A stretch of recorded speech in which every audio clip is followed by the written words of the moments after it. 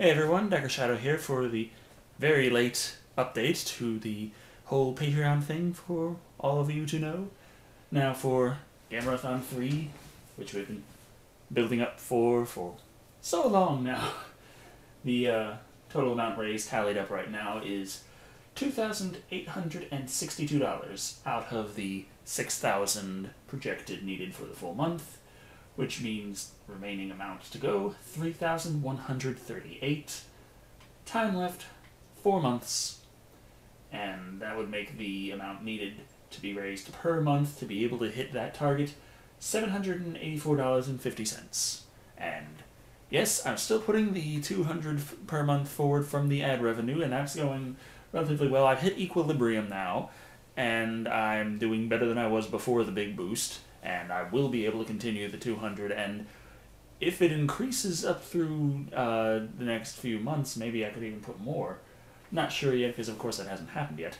But still, that would mean the per month goal would be $584.50 for the month, or for the 3 weeks, which we still are not sure about hitting. That would be $484. Is that right? What did I? Now I'm trying to figure out what I did right. Did I do everything right or not? Yeah. That's 3, 4, 7. There, now I lost my spot. 784, 3, 5, 484. But I got it 3. Oh, fuck, I don't know. I'm gonna have to go back and recalculate and see if I got everything right. But... oh, wait. That's right, because... sorry. That was for the 5,000. I was just... yeah, so the amount remaining for the 3-week goal would be about 2,138, and then divide that by 4 months, and it would be about 400 some odd. And then remove the 100, no, that would be 500 some odd, you remove the 200 from that, 300 some odd, yeah. Okay, I do math good. Now,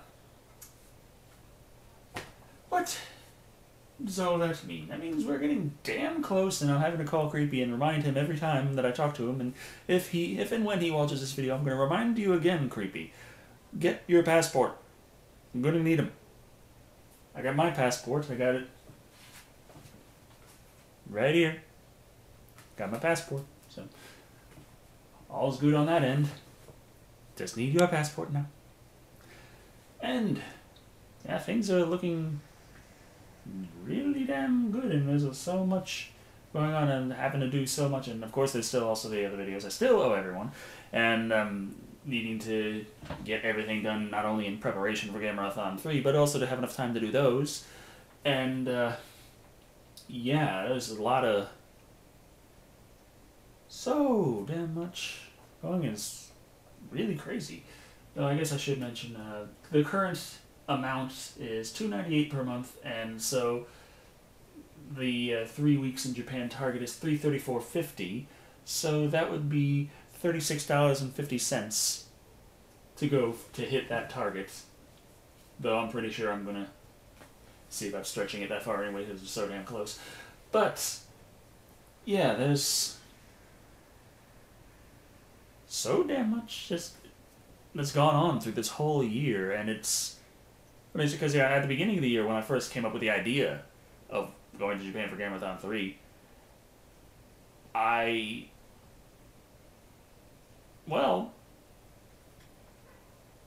did I ever really think that I was never going to Japan? I was just like, I don't know when, but I'm going. But yeah, there was one delay from the fact that it was supposed to take place in October, but even then, it's still happened a lot. It's still been extremely successful. Plus, like I keep saying, me getting kicked off of Blip was one of the best things to ever happen to me. So, yeah.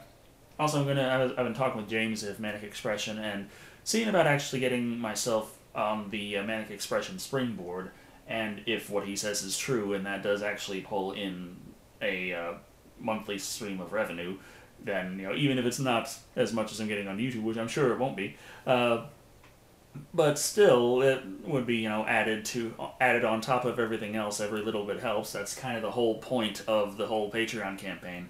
Oh, that's the other thing I was wanting to talk about, because because we are, projected to come really close, but fall just a bit short. There was always the idea of having a supplemental sort of fundraiser. There was the idea of that back when I first came up with the idea of doing, Gamerathon 3 in Japan in October, because I still thought, we're probably not going to raise enough by then, and Patreon is such a weird new thing, at least it was when I was starting up with it, that I figured, a lot of people would not really want to jump on to this whole monthly pledge thing. So then I was thinking at that time, well, maybe a Kickstarter or an Indiegogo to get that last boost right before going.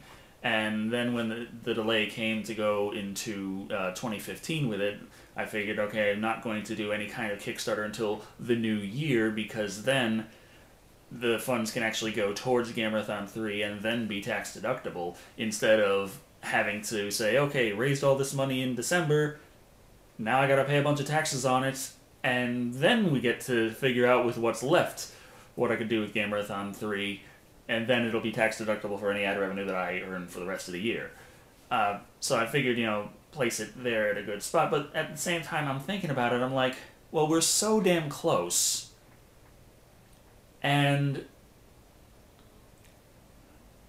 I still don't really like asking people for money, believe it or not.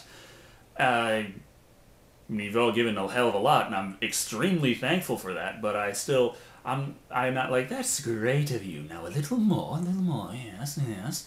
The whole thing with the Indiegogo kind of thing to supplement Gamerathon 3 is maybe it'll get that last push to get the month, or if it goes just fucking crazy, maybe I could actually get a 4K camcorder to bring along, let's say something like that, and have it look amazing, and have everyone see just how many blackheads are on my face. Just stuff like that. And at the same time, I'm like, well, the chances of something like that doing really well, I wouldn't think it's that high. I mean, people have already given a lot towards Gamerathon 3. I don't think that everyone was just sitting and waiting till the last minute and they have this big pile of money saved up. No, it's December. People are spending all their money. That's not going to happen. But also, I personally feel like, there was the thing with the Bones Kickstarter, which did really well, and I pledged to that way back when and got some bones, and it was really nice, and I was like, cool, this is great. This is really a lot of fun. It was great to do something for these people and get something out of it. It was really awesome. And then the next year they did a second Kickstarter, even though their first went way beyond what they asked for, and it's like, okay guys, now it's just like you're trying to get money out of us. And similarly with the Mighty No. 9 Kickstarter, there was just the little tiny bit, it's like for, they needed this amount to make the game. They got way beyond that, and they got the pledge reward levels to port it to Vita, 3DS, Xbox 360, PS3, Wii U, Xbox One, PS4, just fucking port it everywhere. They got all the money to do that, and they're like, yeah, great, awesome, huge, super successful Kickstarter. Game's still not out. I mean, it wasn't scheduled to be out yet, so that's no surprise, but they're starting more fundraisers for DLC. It's like, okay, guys, you're not done the game yet. You're already working on the DLC, and you're already asking money for it. That's kind of a dick move. So, yeah, there's that. And I'm looking at the idea of doing a Indiegogo at the start of the year. It's like, could it help Gamerathon 3? Yes. Could I possibly get enough for a 4K camcorder and a fucking Surface Pro and just, go and kick all the asses all over Japan and make the best damn web series special in the history of web series. Maybe. But most likely, if I do get an Indiegogo going, it'll get around $100 if I'm lucky. And it'll the whole statement of, yes, you've all been giving me money for a long time, but please give me more, is kind of a... I don't like it when people do it to projects that I've contributed to, so why would anyone watching my show like it if I do that?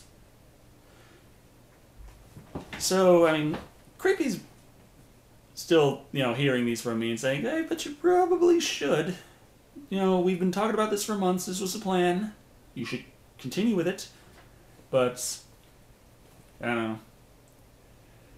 I'm putting that out there. I guess everyone, leave a comment for what you feel like. Is it like, would you actually contribute to an Indiegogo if I had one, and you would not do it to the Patreon because of the Patreon's monthly thing? You'd rather not risk forgetting to cancel. Which, of course, like I've said plenty of times, every time this comes up, I'm like, yeah, I'm certain that when Gamerathon 3 happens, the Patreon pledge levels will just tank. And I'm okay with that because I know this is the big project. And also, the whole thing with the ad revenue on YouTube has really picked up, and I'm like, holy crap. I mean, like I said at the beginning of when I started Patreon, I think I said it. I know I thought it a lot, but I don't remember I said it. The whole thing with pledge reward being remove ads is, well, I'd rather people have to sit and watch a 30-second ad rather than taking money out of their pockets. So, okay, Kuro. She agrees. So, yeah, that's kind of... I feel like the ad revenue should be what I am actually working off of, even though a lot of times if I review something from the Asylum, they'll hit it with something that I can't... Yeah, I guess the neighbors are doing something out in the lawn and the dog's going crazy. Hey, Tara girl. Yeah, it's okay. The door's closed. She can't get in here. Unless they learn how to open doors. Yeah, you're not impressed. So... Now I lost my train of thought. Yeah, I'd rather everything be supported on the ad revenue instead of on Patreon. Though I still intend on keeping the Patreon going because some people have said that they really like getting the email notifications every time I put a new video up, or at least a new episode up. I don't put every like this kind of video. Generally, I don't post it to Patreon. But the episodes, I do. And also when I was doing the Godzilla vs. Mothra month with Creepy, even though the other videos were posted on Creepy's channel, I posted those to my Patreon feed, and people got email notifications of that as well. So, that all worked out, I think. Now,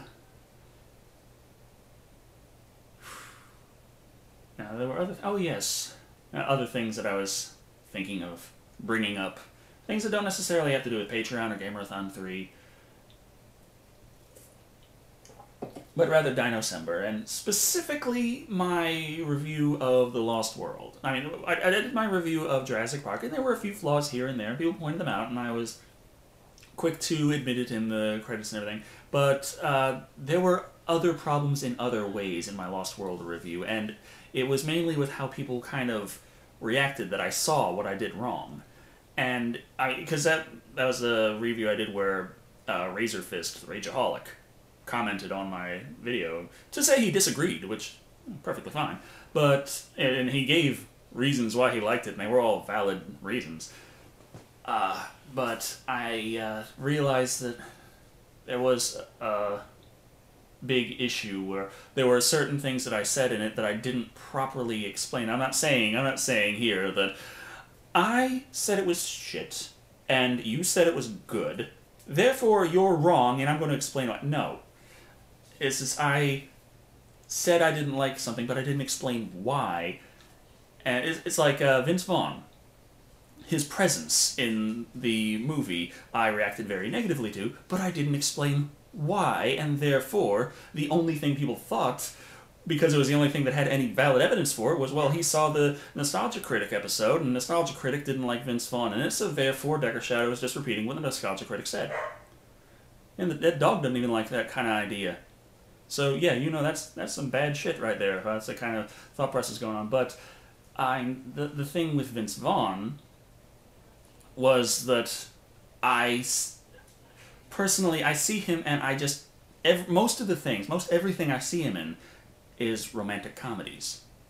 And I really cannot separate him from that genre. And I really, really don't like that genre. So that's kind of... Vince, every time I see his face, it just takes me out of it. So that's kind of what I should have explained somehow in the review that I didn't. And, bad on me for fucking that up. But, yeah, I think a good way to explain it is if you have, like, say, Noah. Say it was written in such a way that was completely in line with what was said in the Bible, and the religious organizations actually did like that movie. Imagine if Noah's wife was played by Jenna Jameson.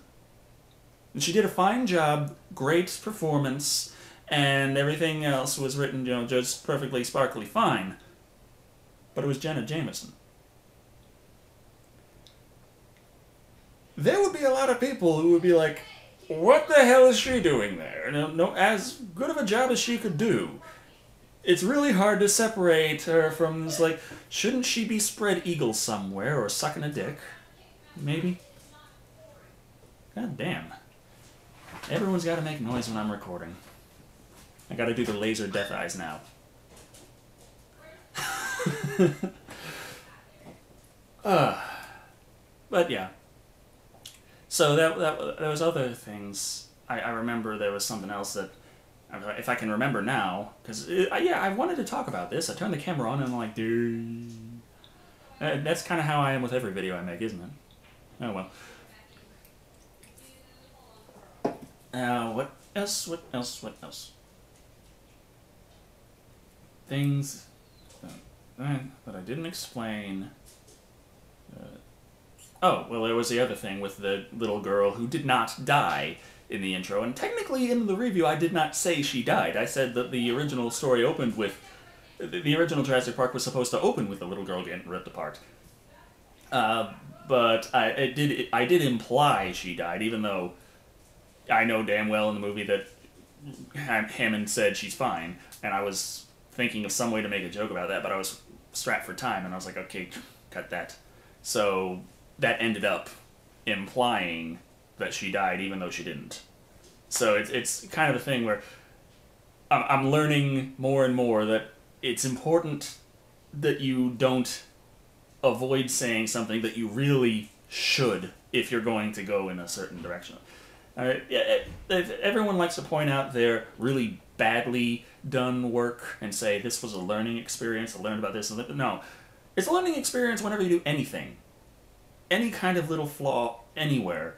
I just see that and I'm like, that's going to bother me for years to come, but I'm going to try and make sure the reviews I do from here on out don't make that same mistake. And, oh yeah, Jeff Goldblum. In the Jurassic Park review, was very negative about Jeff Goldblum being in there. And I also didn't really... I didn't explain at all in that review or in The Lost World why. So, it comes off like I'm just, sucking the nostalgia critic's dick. And why, oh why, do I not like Jeff Goldblum? Well, honestly, it's not that I don't like Jeff Goldblum. In certain movies, I fucking love his performance because he has this kind of quirky nature to him, and in certain roles that can work out very well, such as in the remake of The Fly, where, he was, for all intent and purposes, a mad scientist, and he was fucking perfect in that, in my humble opinion. But in Jurassic Park, he felt really tacked on. And yeah, he was a KI-tician, and there is some, outlier kind of stuff to that, but Chaos was just very, very minorly involved in the story at all, and in the original Jurassic Park, not even really plot relevant. In The Lost World, they do reference it in a line, but they get it wrong. They're talking about quantum physics instead. But yeah, Chaos, when I did more research on what Chaos is, I found it personally very fascinating and really regrettable that the movies did not actually delve into Chaos. But Jeff Goldblum himself, his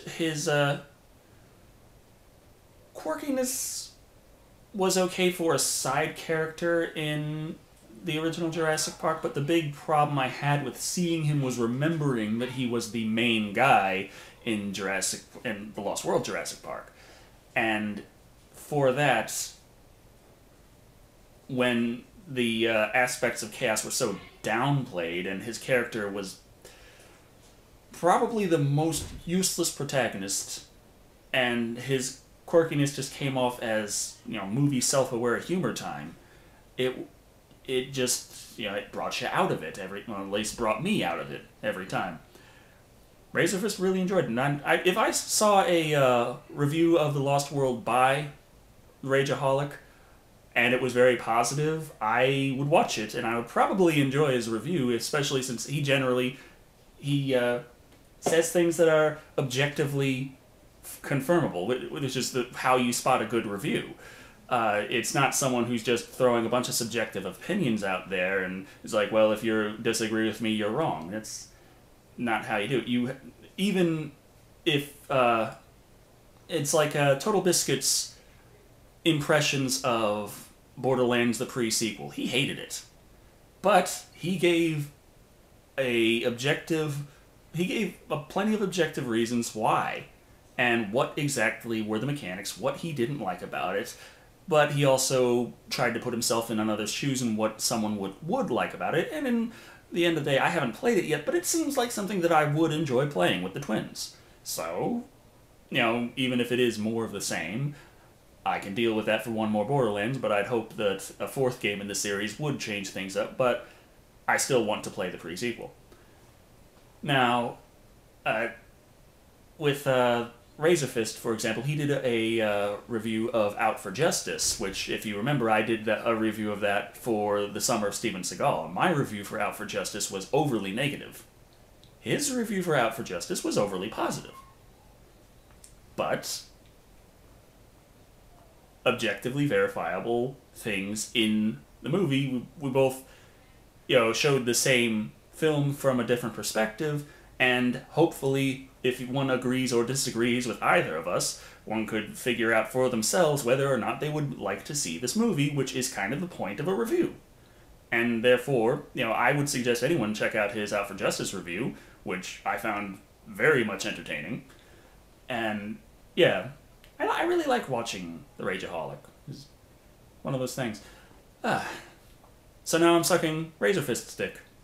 Well, if I'm gonna suck a dick, I'll suck Razorfist's dick. He's probably got a damn nice dick. Okay, movie over.